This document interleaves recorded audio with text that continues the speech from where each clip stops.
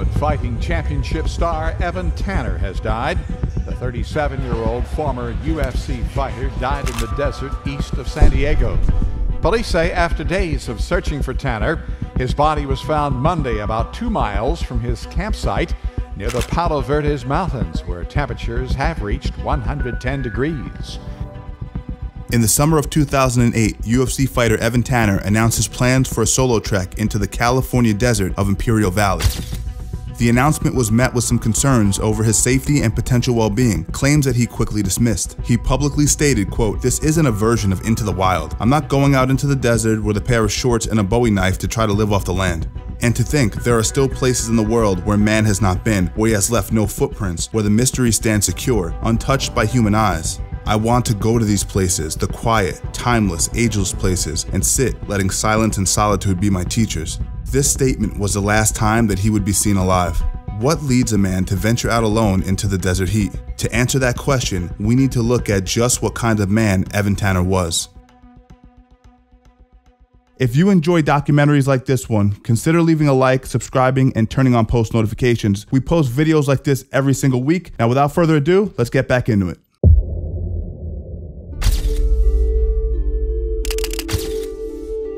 I can stand up for these things that I believe in. I can stand up, I can speak out, and I will be heard. I can change the world. Evan Lloyd Tanner was born in Amarillo, Texas in 1971. By all accounts, when he was young, he was shy, soft-spoken, and a bit of a loner. This mild-mannered nature made him a ripe target for bullies. According to his friends at the time, Tanner was bullied relentlessly. When asked why he would never fight back against these bullies, Tanner replied that he believed God would be mad at him if he did. He also never had much of a relationship with his family besides his brother. His father had left when he was a baby, his stepfather wasn't someone he ever developed a real relationship with, and his mother left him and his brother to raise themselves when Tanner was still in high school. In fact, when he passed away, he hadn't spoken to his mother or stepfather for years. This lack of solid attachment seemed to be a factor in creating the deep-seated restlessness that would follow him his whole life. One day, when he was in middle school, the bullies seemed to just push him a little too far. They cornered him behind a dumpster, probably not for the first time, but this time, they were the ones who got beaten. A childhood friend, Deanna Epperson, lived across the street from Tanner and recalled the event. She said that, quote, "He proceeded to whip them both badly. Nobody could believe it. Sweet Evan Tanner? And his penny loafers? We really didn't understand." Tanner's physical prowess only improved as he grew up. In high school, he ran from school to home every day, over 5 miles. He played football, cycled, pole vaulted, snowboarded, and more. He took up wrestling midway through high school and excelled far beyond anyone's expectations almost immediately. He won the Texas State Championships back-to-back in his junior and senior years. Then, suddenly, he stopped wrestling.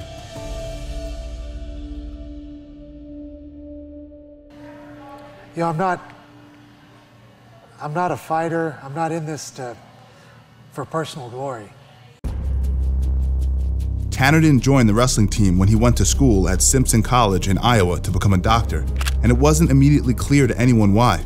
Evan Tanner would later speak of a sense of restlessness, the way in which he saw himself as a drifter with, quote, gypsy blood. Living up to this idea, beyond just his abandonment of wrestling, he also dropped out of college at the age of 19, despite making the dean's list during his time there. From then, he drifted from town to town. He took on various odd jobs, many which made use of his physical talents. He worked as a bouncer, a dishwasher, a framer and construction worker, a slaughterhouse worker, a ditch digger, and so on.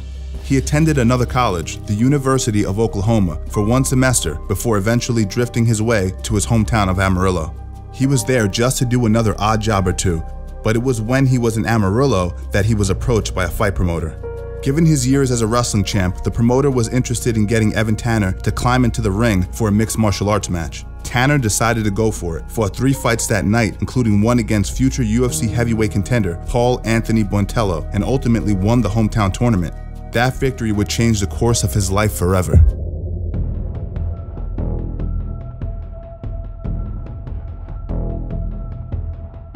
Around the time when he won the fight in Amarillo and decided to take the sport more seriously, Tanner lived alone in a cabin in Texas. He had no methods of proper training or fight coaching, so he turned to the only thing he could. He bought a jiu-jitsu videotape from the prominent Gracie family.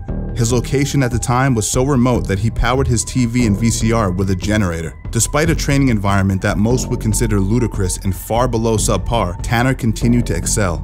He fought in a local championship in Iowa and Texas. Eventually, he made his way to Japan to compete in the Pancrase organization. He would become the first American fighter to win the Japanese Neo-Blood tournament. He won 5 fights overseas before finally being invited into the UFC. Tanner made his UFC debut in 1999, just 7 years after the UFC itself was founded. He fought against another fighter from his hometown of Amarillo, Texas, a man by the name of Daryl Golar. Tanner beat Golar via rear naked strangle in the first round. After 3 wins in the UFC, Tanner was offered a fight against Tito Ortiz for the UFC Light Heavyweight Championship. He was knocked unconscious in the first round. Shortly after that fight, Tanner began training with Team Quest for the first time, because up to that point, he had become a world-class fighter purely through videotapes and self-teaching. By late 2004, he had a record of 8 wins, 2 losses in the UFC, and was offered a chance at the UFC Middleweight title by matchmaker Joe Silva. There's actually a story, the UFC wanted to sign him, and Joe Silva couldn't reach him. And Evan was on something the kids call MySpace, and he was glued on that thing non-stop. And Joe Silva had to form a MySpace account that said Joe with the UFC logo and send Evan a message that way, just to give him a contract for a whole bunch of money and get him back in the ring. But there was just one problem. Publicly, Evan Tanner was a fearsome fighter with an incredibly inspiring success story and undeniable physical talent. Privately though, Tanner had for years struggled with a battle more fearsome and deadly than any fight in the ring, and that was his struggle with alcohol. He had taken up drinking in his years as a drifter, working odd jobs, and it was starting to become a real problem. When the phone call from Joe Silva came, Tanner was at a point where he would regularly go binge drinking for days and not eat any food in the process. When Silva called, Evan Tanner weighed just about 175 pounds, 10 pounds below the weight limit for the middleweight class, and probably 30 pounds lighter than Dave Terrell, the man that he would be fighting. He had just 2 months to get back into shape and into the proper weight class. But never shying away from a challenge before, and always seeing every hardship as just another adventure, Tanner decided to accept the offer and get to work. He stopped drinking, trained for hours a day, and got a proper diet. 2 months later, at UFC 51, he got in the ring against Dave Terrell, and he won in the first round.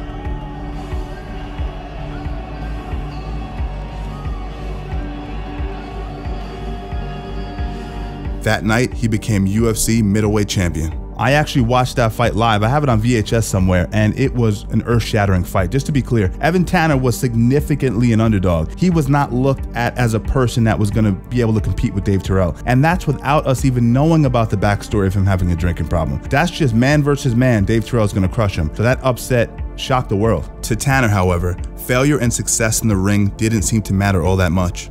He had always declared that he wasn't a fighter really. He wanted to be remembered more as a philosopher, wanted more than anything to be a father, and that fighting was really a way to fund his yearnings for adventure.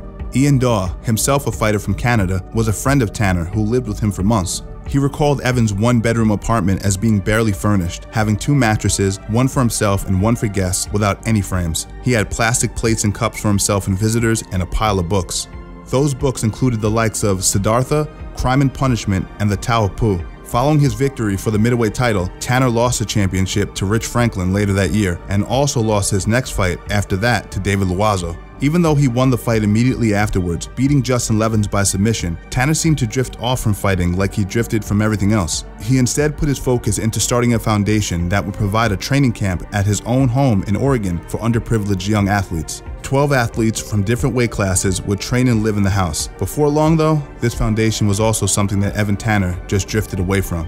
Around the same time, he also decided to take up sailing and drinking.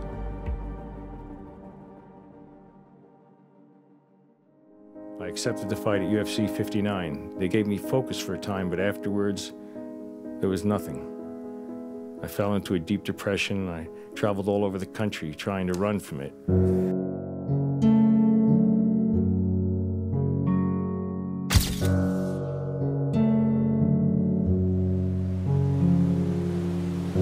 His friends, including Jorge Gallaso, a Uruguayan sailor Tanner had befriended while the two worked to fix up Evan's newly bought boat, spoke about him being passed out on park benches and starting a case of beer early in the morning and finishing 3 cases by the end of the day. In October of 2007, Tanner and Gallaso had gone out sailing in the Pacific and made it out about 10 miles before the boat began taking on water. Tanner tried to bail out the water for a long time, but the boat eventually sank, with the two men being rescued by a man in a dinghy. That very month, Tanner vowed to give up drinking and return to mixed martial arts, but the damage may have already been done. Upon his return to the UFC in March of 2008, Tanner fought Japanese mixed martial artist Yushin Okami. He lost by knockout in the second round. His next fight was against Kendall Grove. The fight came down to a split decision, but Tanner ultimately lost this fight too.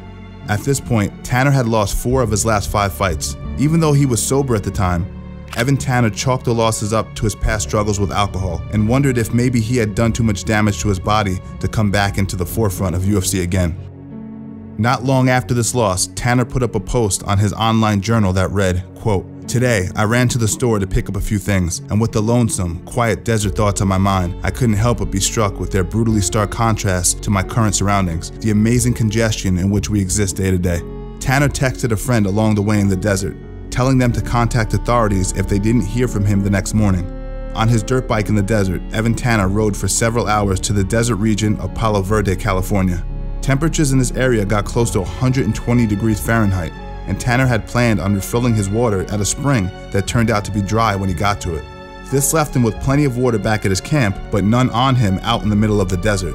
He tried to make it back to his camp in the evening hours.